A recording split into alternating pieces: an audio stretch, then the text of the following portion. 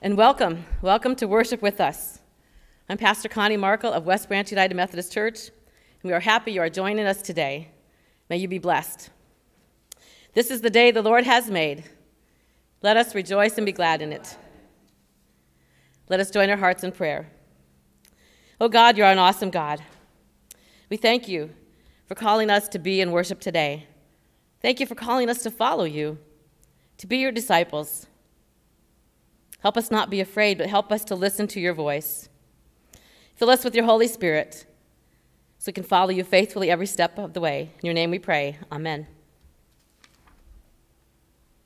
Please join me in the call to worship. Life-giving God, you have called us to the fountain of new life, new vision, new hope, new fellowship with you and with one another. We come rejoicing you kept your promise. Faithful God, you promise never to leave or forsake us. We come in victory. You kept your promise. All-powerful, sustaining God, you promise to set us free from the law of sin and death. We come with hearts of thanksgiving, and our minds are stayed on you because you kept your promise.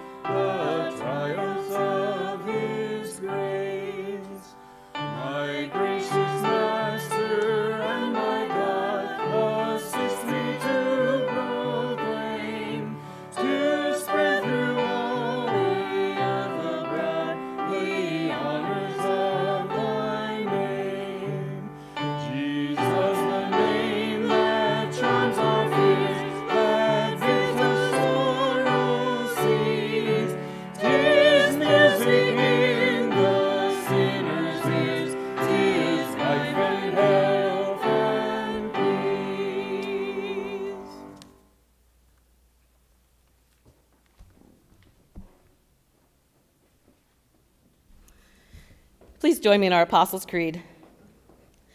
I believe in God the Father Almighty, creator of heaven and earth. I believe in Jesus Christ, his only Son, our Lord, who was conceived by the Holy Spirit, born of the Virgin Mary, suffered under Pontius Pilate, was crucified, died, and was buried. He descended to the dead. On the third day he rose again, he ascended into heaven, is seated at the right hand of the Father, and will come again to judge the living and the dead. I believe in the Holy Spirit, the Holy Catholic Church, the communion of saints, the forgiveness of sins, the resurrection of the body, and the life everlasting. Amen.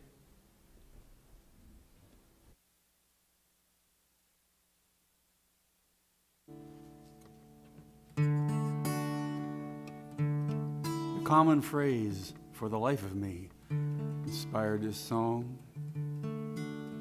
about 40 years ago. For the life of me, I cannot understand why I'm here and now with this world at hand. For the life of me,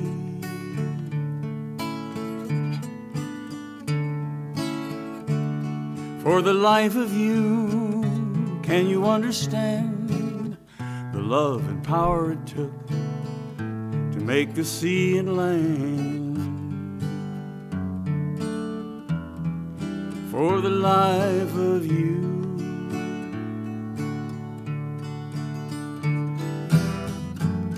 for the life of us, we should wonder why we are trusted with all the earth and sky. For the life of us, for the life of me, I will sing with praise to the source that gives every wondrous day. For the life of me, ooh, doo, doo, doo.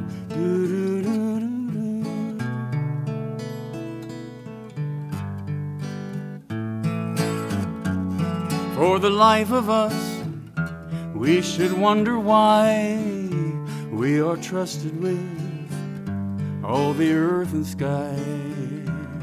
For the life of us.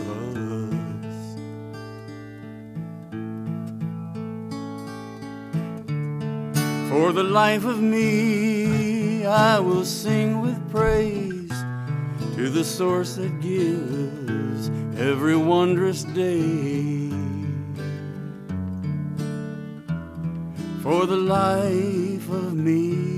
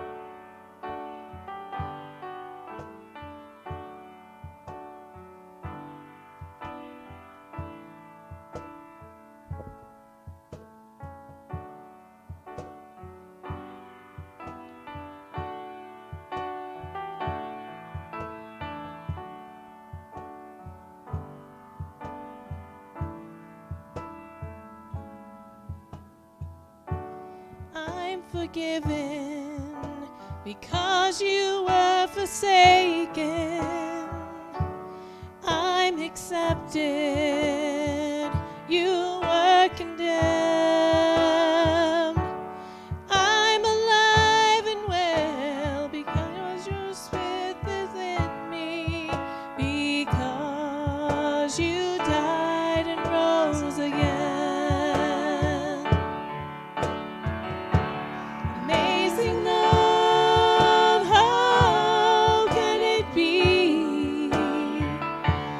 You, my King, would die for me. Amazing love, I know it's true, and it's my joy to honor you.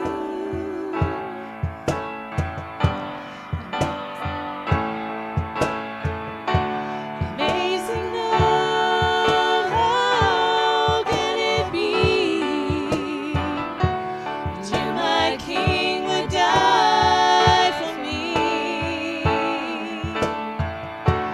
Amazing love, I know it's true, and it's my joy to honor you in all I do. I honor you.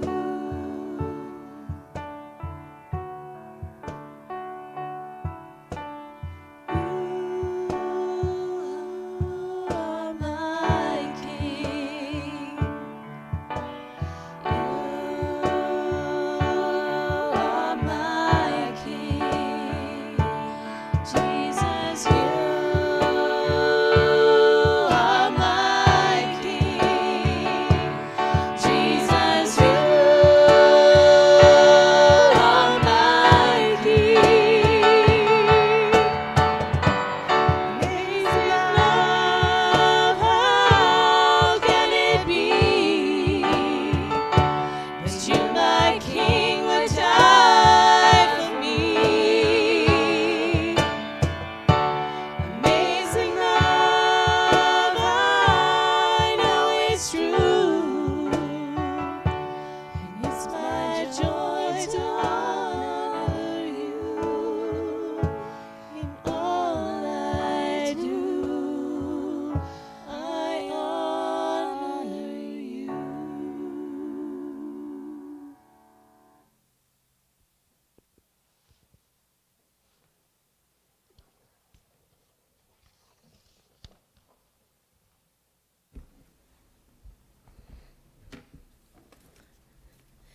Please join me in our prayer for illumination. Guide us, O God, by your word and Holy Spirit, that in your light we may see light, In truth, find freedom, and in your will, discover peace. Through Jesus Christ our Lord. Amen. The scripture for today is from Romans 8, verses 1 through 11. There is therefore now no condemnation for those who are in Christ Jesus. For the law of the Spirit of life in Christ Jesus has set you free from the law of sin and of death. For God has done what the law, weakened by the flesh, could not do. By sending his own Son in the likeness of sinful flesh, and to deal with sin, he condemned sin in the flesh, so that the just requirement of the law might be fulfilled in us, who walk not according to the flesh, but according to the Spirit. For those who live according to the flesh set their minds on things of the flesh, but those who live according to the Spirit set their minds on things of the Spirit. To set the mind on the flesh is death, but to set the mind on the Spirit is life and peace. For this reason, the mind that is set on the flesh is hostile to God. It does not submit to God's law. Indeed, it cannot. And those who are in the flesh cannot please God. But you are not in the flesh, you are in the Spirit, since the Spirit of God dwells in you. Anyone who does not have the Spirit of Christ does not belong to him. But if Christ is in you, though the body is dead because of sin, the Spirit is life because of righteousness. If the Spirit of him who raised Jesus Christ from the dead dwells in you, he who raised Christ from the dead will give life to your mortal bodies also, through the Spirit that dwells in you. The word of God for the people of God. Amen. Let us join our hearts in prayer. Oh God, we thank you so much for your word, because it's your living word. May it speak to each of us just what we need this day, this moment. Thank you for your love and mercy and grace. In your name we pray. Amen. How is your relationship with God? How is your relationship with God? Is it doing better during the coronavirus isolation, or does it need help? You might say, well, why do I ask that question? Because our relationship with God is very important. Our relationship with God spills over into all other relationships. A question we might ask ourselves, how do I find God in this COVID-19 world? And where do I find God in this COVID-19 world? We may find it in different places and in different moments. I find God in nature, going for a walk, and seeing God's beautiful world. I find God in a song, in the scripture, sometimes in a visit or a phone call. Remember that God is here. God loves you and cares for you. Keep looking for God. Sometimes we're tempted to worry, aren't we? Sometimes we're tempted to worry. There are many things that we could worry about. But as a believer in Christ, we have new life in Christ. God wants us to set our mind on Christ, because Jesus wants to give us peace when we set our mind on him. One time a friend was going through a tough time, and she said, well, I'm not going to worry. God's got this. And so I remind myself of that sometimes when I'm tempted to worry, to say, God's got this. I'd like to give you a little background of Romans. Apostle Paul wrote this book to the believers in Rome. He wanted to go see them, but he had a different journey to take. And he couldn't wait to meet these believers in Rome. They were Jews and Gentiles. They were brothers and sisters in Christ. He never met them, but he wanted to meet them because he loved them. So in this letter he sends to introduce himself and to spell out the theology of what it means in our faith. He wanted to remind them that salvation is only the beginning of a life in Christ. In Romans 1 through 11, he tells them what to believe, and tells us, Romans 1 through 11, what to believe, and then Romans 12 to 16, how to behave. So how to put that to practice, how to behave. If we study Romans carefully, we are greatly helped by these foundations and knowing what to believe and how to live. Paul tells people more about the good news, that salvation is open to all, available to all, regardless of a person's heritage, their sin, or their identity. God's salvation is available to all people. And we are saved by grace. Grace is a gift, undeserved, a gift from God through faith, which is complete trust in Christ and his finished work. We can stand before God justified, which means just as if we never sinned. So we don't have to be afraid to stand before God because we are justified and forgiven, not guilty. Jew or Gentile, it doesn't matter. Romans 3:23 says, all have sinned and fall short of the glory of God. Paul talks about freedom. That theme has been going on for a while in our Sundays, hasn't it? Freedom. Freedom that comes from being saved, or freedom from salvation, freedom from the power of sin. We'll still be tempted as Christians, but we have freedom from the power of sin. Freedom from the domination of the law. Well, the law was good, wasn't it? How could the law be bad? God gave Moses the law. It was good. It was for them to know the right way to live, how to make decisions. But the only thing is, the law could not save them. Only Jesus could do that.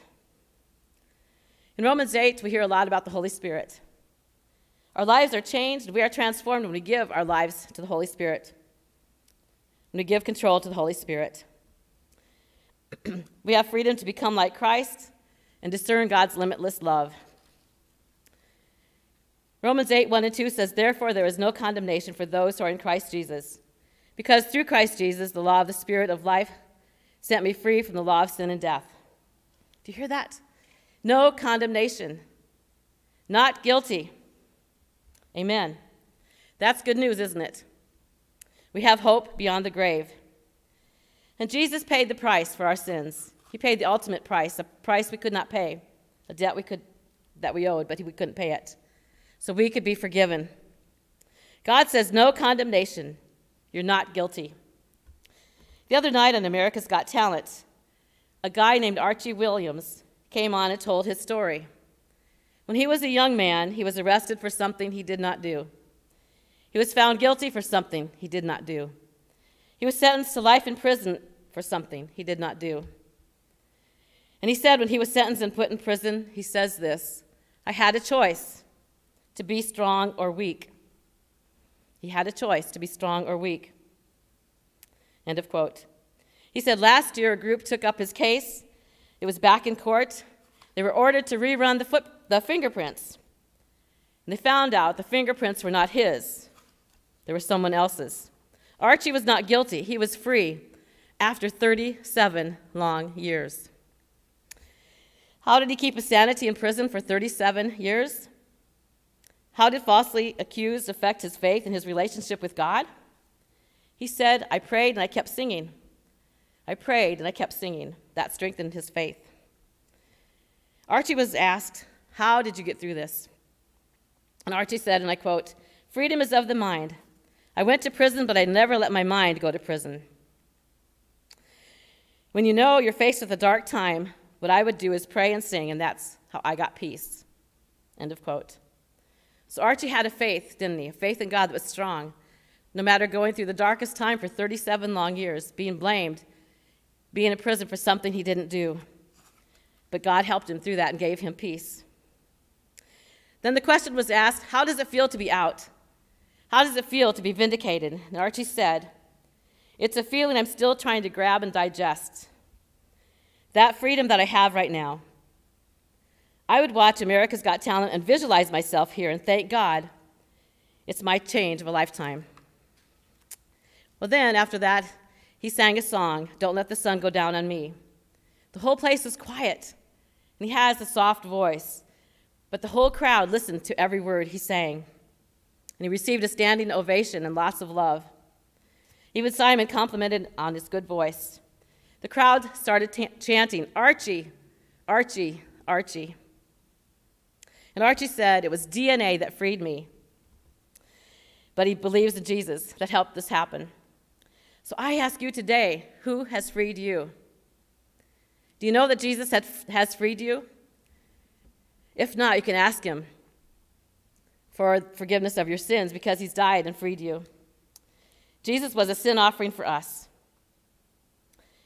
And we can give our lives to him and we'll be free. We have a choice to live in sinful nature or let Jesus control us. Romans 8 talks about life through the Spirit because the Spirit frees us too.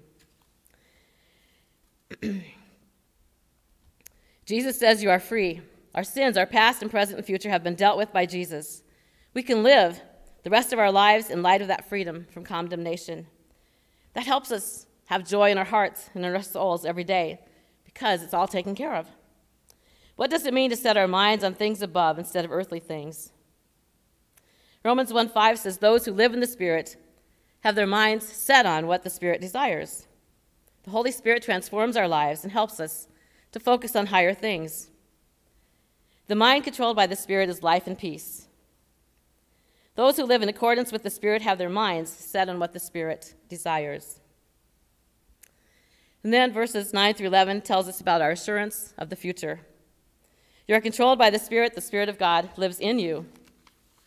Your body is dead because of sin, but your spirit is alive because of righteousness.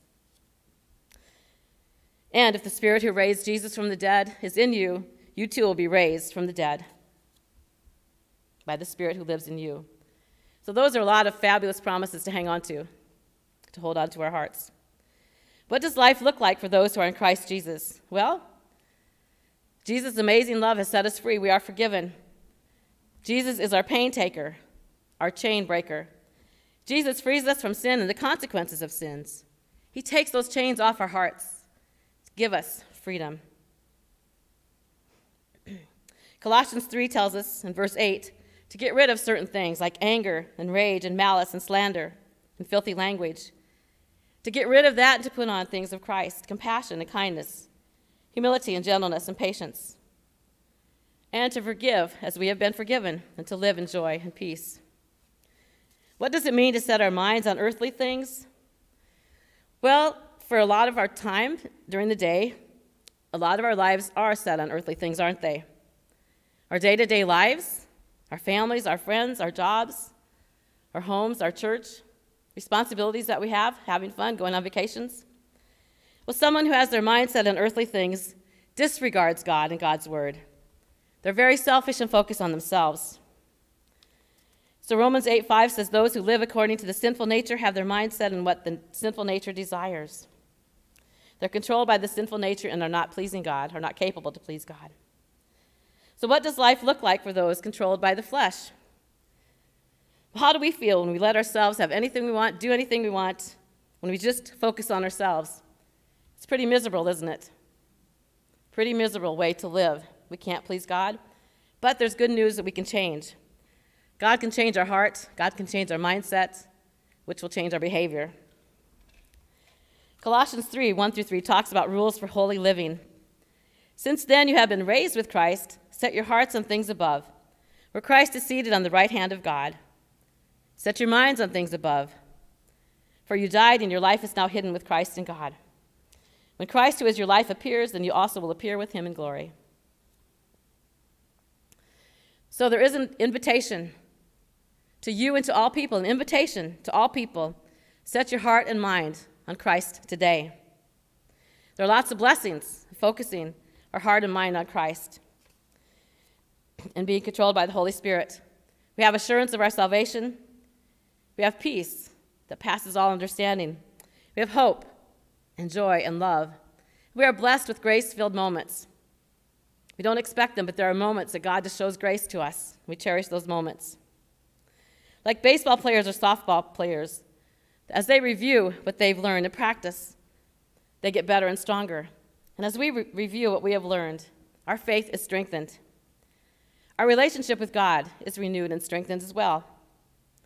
And our relationship with others will be renewed and strengthened too. And we will be blessed and blessed and blessed again. We'll be closer to God. We'll be more in love with God. And we will have victory in Jesus. Let us pray.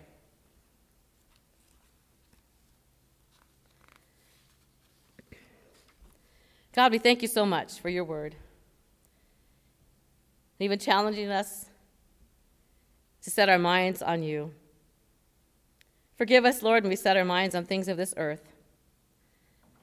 But you understand our day-to-day lives, and just help us to make time for you a priority in our lives, to focus on you. And as we do, you call us to serve you, and we're thankful that we can serve you in whatever way you call us to do. I ask you to bless each one. Bless us with these blessings and these promises. Continue to use us and lead us. In your name we pray. Amen.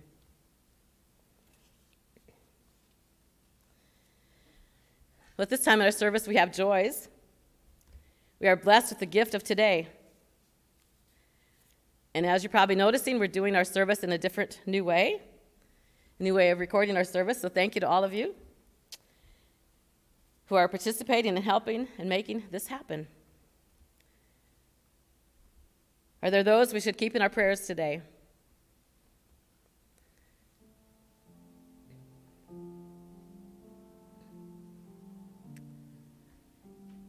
Well, let us pray. Oh God, you are an awesome God, and we thank you for being our God. Thank you for loving us so much, God, that you sent Jesus to our world. And Jesus, we thank you for coming to our world, to live among us, to teach us, and to die for us. Thank you for giving your life for us so our sins can be forgiven.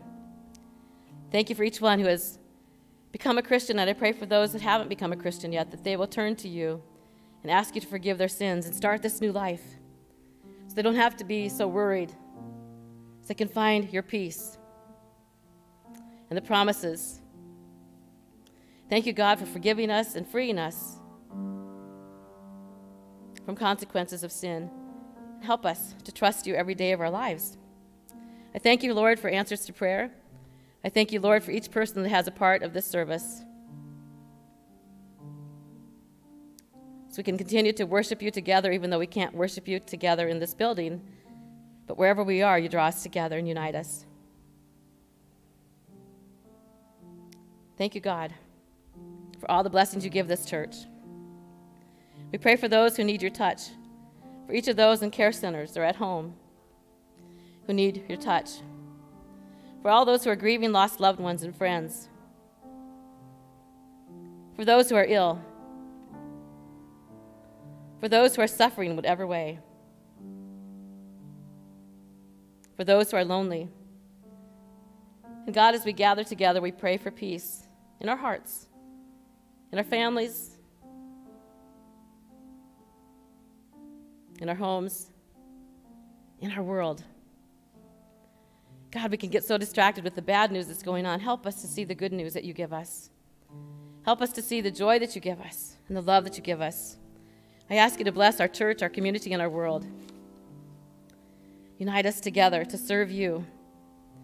And thank you, God, for giving us gifts to serve you with. And thank you for opportunities that come our way, even in this time, to serve you, to encourage others, and to give you the glory.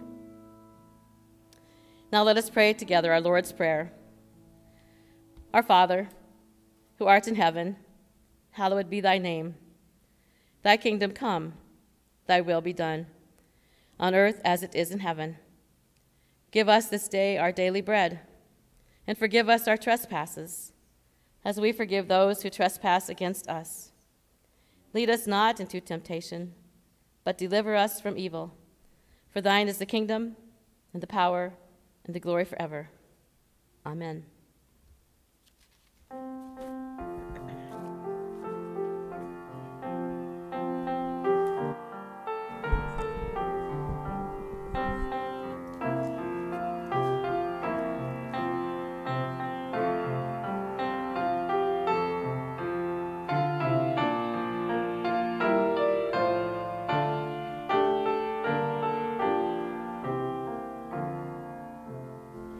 In the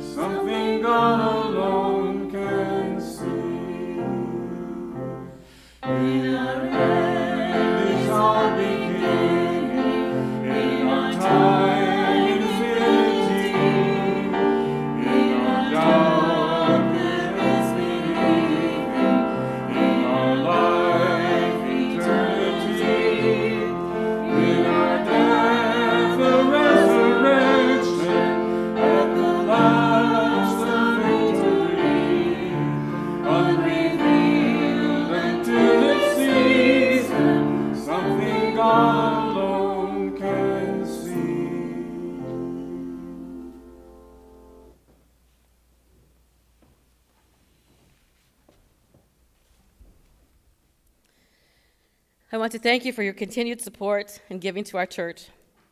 We appreciate your faithfulness and dedication and commitment to your pledges, your tithes, and offerings. May God bless you.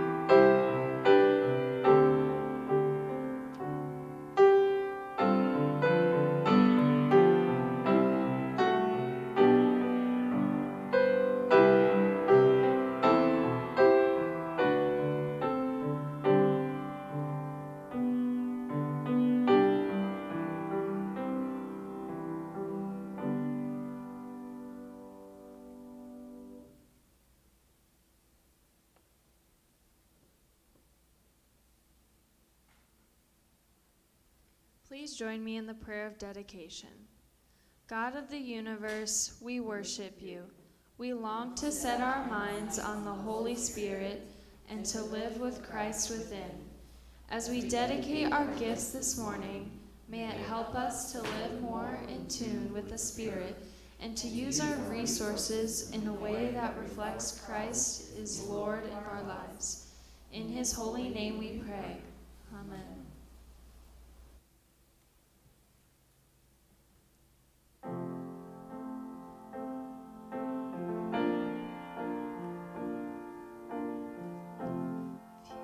Walking the same old road for miles and miles. If you've been hearing the same old voice tell the same old lies. If you're trying to fill the same old holes inside, there's a better life. There's a better life.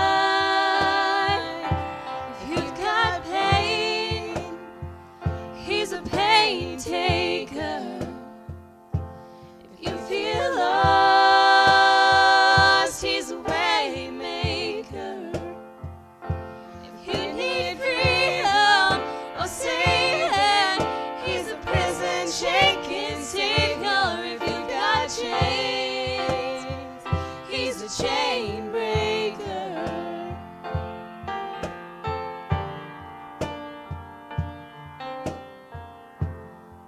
I'll search for the light of day in the dead of night. We've all found ourselves worn out from the same old fight. We've all run to things we know just ain't right. There's a better life. There's a better life. If you've got pain, he's a pain taker. If you feel lost, he's a way maker. If you need freedom or saving, he's a prison shaking savior. If you've got chains, he's a chain breaker.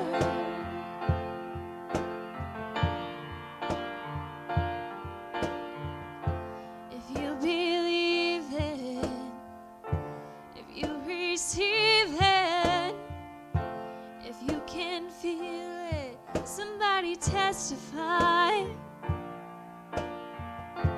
If you believe it, if you receive it, if you can feel it, somebody testify, testify. If you believe it, if you receive it,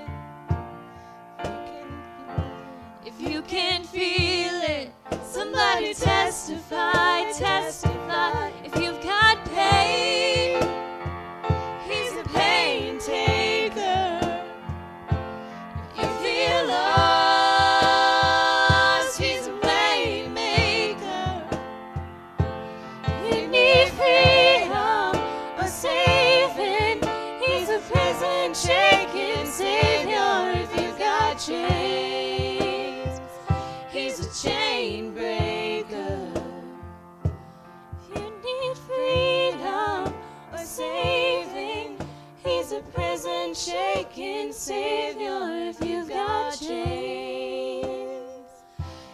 chain breaker.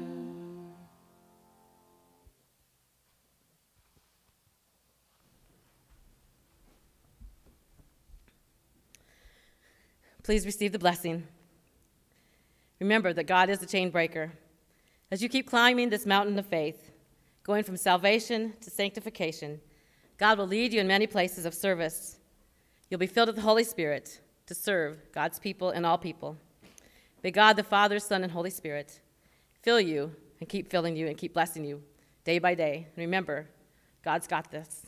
Amen.